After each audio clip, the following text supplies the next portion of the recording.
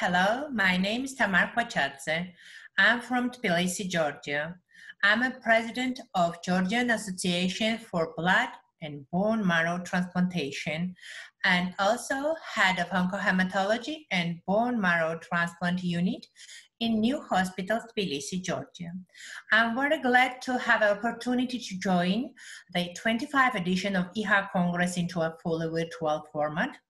As you know, the COVID-19 has affected healthcare all over the world, and we have been working a state of emergency for almost 2-month period. During difficult times, we have never stopped working. We have been admitting our patients, make transplantation in bone marrow transplant unit, and staying with our patients all time, every day, every hour in hospital. These patients just now like our family members. I'm very grateful to the staff of BMT unit, the management of a team of our clinic, new hospitals, and first time the Georgian government to supporting and giving us the opportunity to work and to help our patient in this severe time period.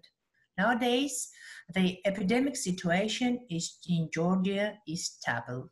We're a small country, and collaboration between us, between European Hematology Association and Georgian Association for Blood and Bone Marrow Transplantation, it's very important, especially in this period.